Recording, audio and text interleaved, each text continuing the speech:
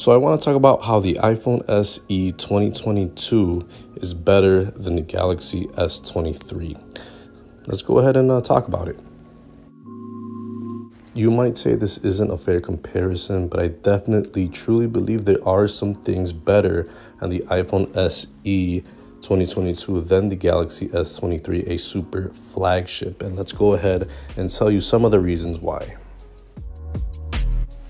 So the first thing that you'll notice if you were to have these phones in your hands and in person, you're going to notice that the iPhone has a way better size and weight if you like a compact device.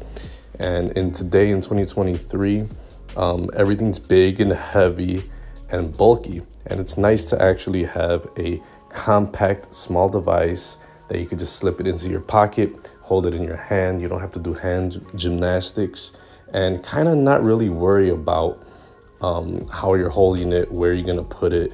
And yeah, it just feels really, really good to have a small, compact device. So the iPhone SE is way cheaper than the Galaxy S23. For a lot of people, that makes the decision easy. And I don't think a lot of people know how cheap you could get the iPhone SE 2022. Apple sells it retail for $430, which is super, super high for this device. But that's still a better price than the, $800 on the Galaxy S23. But I don't even want to compare it at that price. I don't think a lot of people know that if you can get this phone really, really cheap on prepaid, right now you can get it for $150. That's a really great price for this type of phone. And also right now around the holidays and Black Friday and stuff, you can get this phone as cheap as $50 to $100 on prepaid, no contracts, no credit checks, all that type of stuff. So price is obviously way better and very important.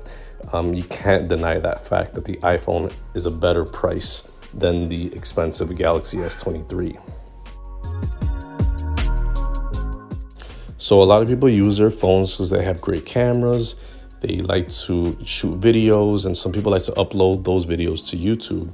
And one thing that the iPhone has going for it is the ecosystem, and more specifically is going to be iMovie. Android does not have a free, nice, easy to use, non-cumbersome version of iMovie. So even though the S23 has a great camera, it takes great videos, but once you do that, you really can't edit the videos as in a robust app like iMovie. You're gonna have to pay for something, pay for an app, and even then, it's kind of clunky. You gotta pay for it. So yeah, hands down, having iMovie free on the iPhone SE 2022 makes it way better than the Galaxy.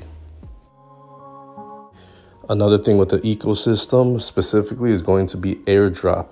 It's still the best way to transfer files easily between devices.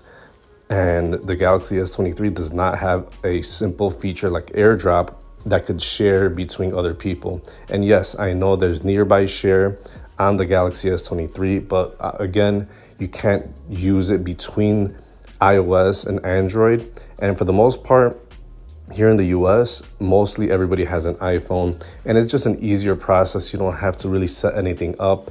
And like I said, why would you share files if you really can't even, edit a movie in another device? So it just doesn't make any real sense. You could do AirDrop between phones, tablets, Macs. When you're doing it with Android, there's pretty much Android to Android. So it's kind of not really working on the Galaxy S23. Next advantage for the iPhone is going to be updates. You're going to get several years of updates. You're going to get them the day one, and you get easy beta, you get easy developer updates, and you get the same thing on iPhone 15 and 15 Pro. So there's no real difference between which phone you have, if it's a cheaper one or a newer, more expensive one. Can't say that about the Galaxy S23 because Google Pixels still get the update first, and you're going to be behind on the Galaxy S23. So there's three things that I think everybody should carry around them, and that's going to be their phone, their Bluetooth headphones, and their watch. And in this case, the iPhone has the advantage of having the Apple Watch working with it. The Galaxy S23, the Apple Watch does not work with it. It is the best watch, hands down. There's no real competition to it. Doesn't matter if it's an older Apple Watch or newer one. It beats out any Android watch, Galaxy, or Fitbit by Google. Doesn't matter. This just doesn't. They're just not on par with the Apple Watch, and it's just simply being working with iOS devices only. That gives it the hands down. If you want a good smartwatch, the iPhone SE has you covered. The last advantage that the iPhone has over the Galaxy S23 that I'll mention is that most people don't realize that you can pretty much get all the Google apps on the iPhone, and most of those Google apps run better than they do on Android and the Galaxy S23. So if you were to use the iPhone SE, you could pretty much use it as a Google phone. It has Google Drive, Google Maps, YouTube. It has pretty much every single Google app that's found on Android phones. You can get them to work on the iPhone SE. But you can't do that vice versa. There's no Apple Maps, for example, on the Galaxy S23, but you could have both of those, Google Maps and Apple Maps, on your iPhone SE. You could have Google Drive. You could have all these type of Google apps running on your iPhone. You can choose which ones you want to use, but you can't have that option on the Galaxy S23. And I think that's very, very important. It's like the iPhone SE has the best of both worlds. So that's been my reasons picking the iPhone SE as a better device than the Galaxy S23. It does have an older body, an older look to it, but on a daily, day-to-day use, you're gonna get a lot more out of the iPhone SE 2022 than the more expensive flagship Galaxy S23.